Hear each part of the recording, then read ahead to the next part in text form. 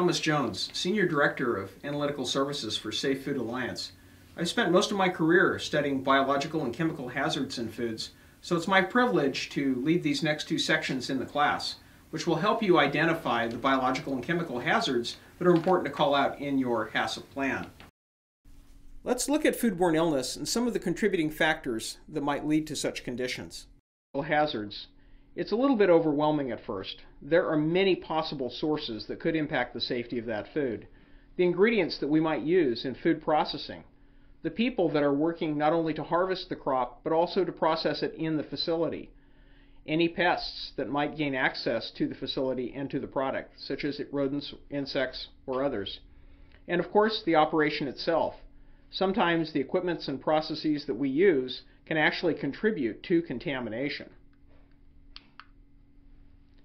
We'll start our tale with a little bit of history, and it's a tale of ignorance. Many of you may have heard of the famous character Typhoid Mary. What many people don't realize is that Mary Mallon was an actual person. In the 19th century, she emigrated from Ireland and became a cook for wealthy families in the East Coast. Unbeknownst to her, she was actually an asymptomatic carrier of Salmonella typhi. And in the process of being a cook, through poor hand sanitation and the fact that she was shedding this bacterium, she actually made families ill. Several people, in fact, died.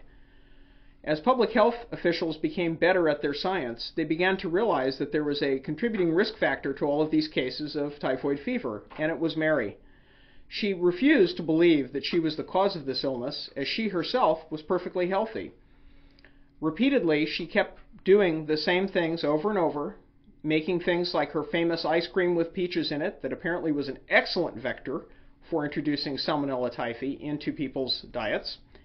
And ultimately, she wound up incarcerated for several periods of time during her life because she would refuse to not stop cooking. Eventually, she did pass away, and they were able to confirm post-mortem that she was carrying this bacterium in her gallbladder. So through this tale of ignorance, we can see that even individuals who seem perfectly healthy can pose a risk to the food product. And proper hand sanitation, proper handling of foods is one of the ways that we can break this cycle. Now we have a little bit of humor from the archives. Boy, did I go to a bad seafood place last night. The catch of the day was salmonella. Well, Fozzie Bear may have had a good laugh about salmonella, but as we could see from Mary Mallon's case, salmonella is no laughing matter. It's a very, very serious illness. This slide shows some of the data that we have on foodborne disease in the United States, both in terms of the number of millions of illnesses that we have each year, the number of hospitalizations from those illnesses, and sadly the number of deaths from these illnesses. We can see that viruses comprise the majority of the illnesses, 5.5 million, whereas bacteria come in second at about 3.6 million, parasites a very small number. Hospitalizations, again, the viruses have about 15,000, but the majority of our actual hospitalizations are bacterial illnesses, 36,000. And deaths also, bacteria are the number one cause or leading cause of foodborne disease deaths, 860. So we can see that these are real people, real numbers, and that these illnesses can seriously impact people's lives and change them forever. The top foodborne illnesses that we face in the United States include norovirus, and norovirus is one that you may be familiar with from some of the incidents in which cruise ships have left port and come back with many of the passengers ill. It's a very infectious illness. Non-typhoidal salmonella, so this would be salmonella beyond the type that we talked about with Mary Mallon, or Typhoid Mary. Clostridium perfringens, again a toxin-based illness, and Campylobacter.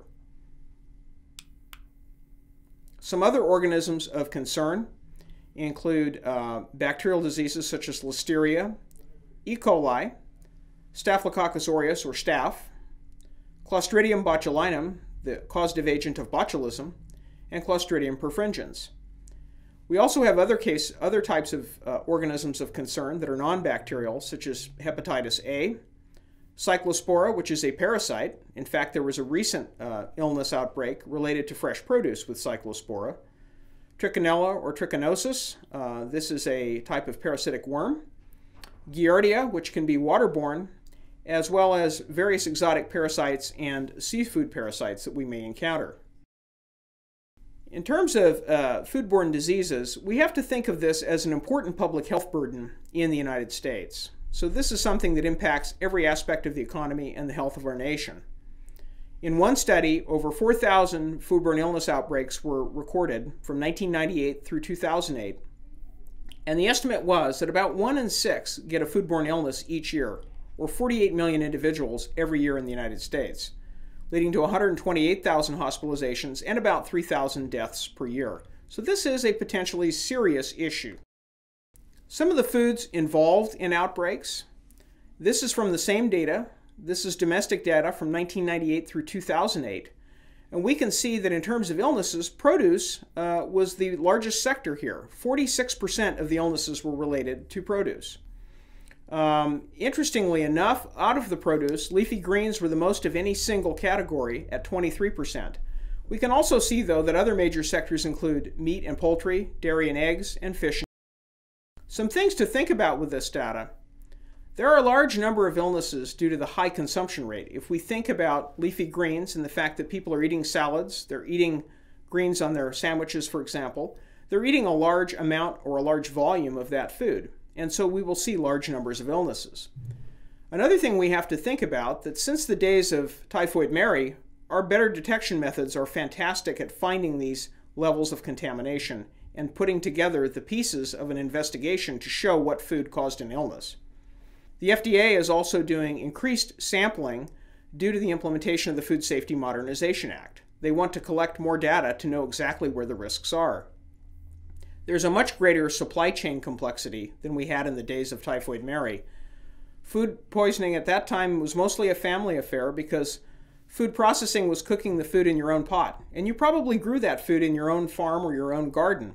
So if something went wrong, it may impact your friends and your close family, but that was it. We now have a global distribution chain, and so anything that goes wrong can impact people in many different nations.